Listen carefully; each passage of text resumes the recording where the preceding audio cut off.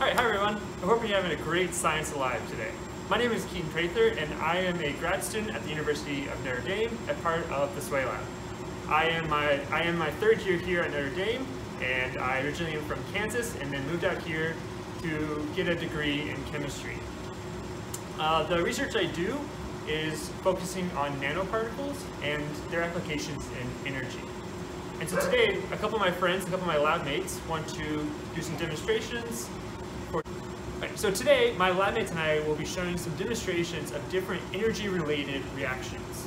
And so before we get into the videos, we wanted just to give a quick minute of a lesson to kind of explain some of the terms we'll be using. So you might hear us use some words like reduction or oxidation. And so reduction means that a molecule, a compound, is gaining an electron, whereas oxidation is the opposite. It's where an electron is leaving the molecule. And so sometimes we use those words together, where it's a reduction and oxidation, where one element or one compound is losing an electron and it's going to another one, and we call that a redox reaction. So some signs of redox reactions include color change, so turning from clear to blue or green, changing its states in matter, so going from a liquid to a solid, and some other redox reactions also give off light, so they might glow in the dark or do different things like that. So pay attention to our reactions today, and maybe you'll notice some of those different signs of a redox event. Hope you enjoy our videos. Hi guys, I'm Maddie, and I'm a second-year grad student in the SWAY Lab and a lab mate of Keaton's. And I'm going to show you guys some of the redox reactions. Have fun!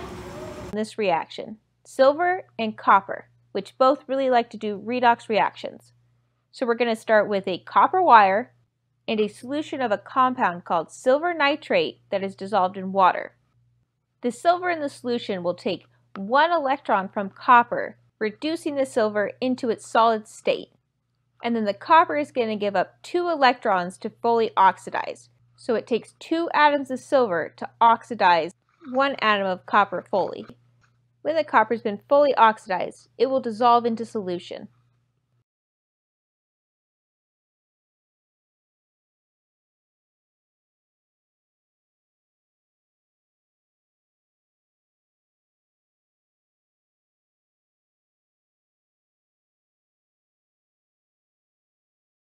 So here we have our copper wires, and we're pouring in our solution of silver nitrate. And as you can see, the copper wire is already changing color. And now we see some crystals forming on the copper wire. This is the reduced solid silver. And the solution is starting to turn a green color, which is caused by the oxidized copper.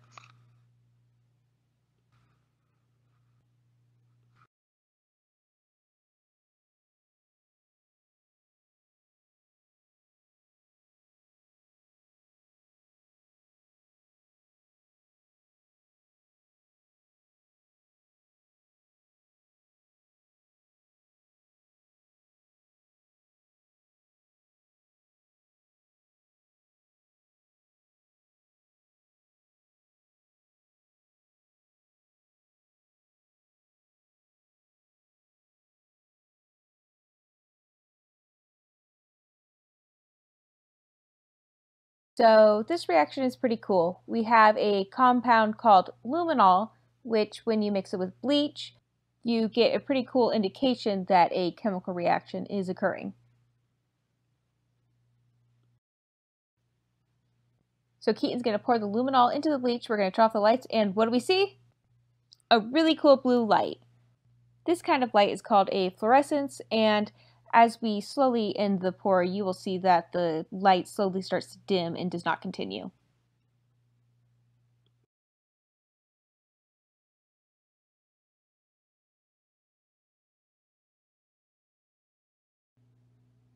The luminol in this reaction is getting oxidized by bleach to form a new compound called 3-aminophthalic acid. This is actually a pretty complicated reaction that's occurring.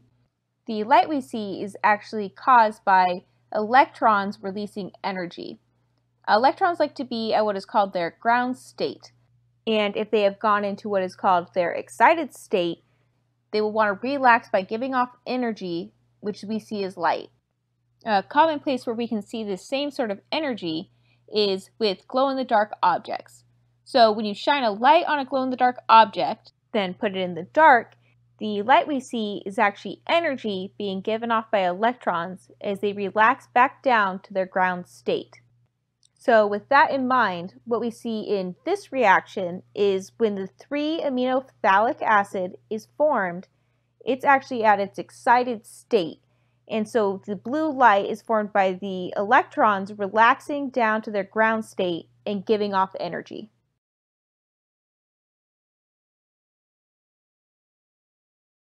Thanks so much for watching our video on redox reactions. If you have any questions about the reactions that you saw today, feel free to email me, Madeline Riffel, or Keaton Prather, the hands in the videos, at the emails given above. From ND Energy and everybody at the Sway Lab, we hope you guys have a fun 2021 Virtual Science Alive Fair.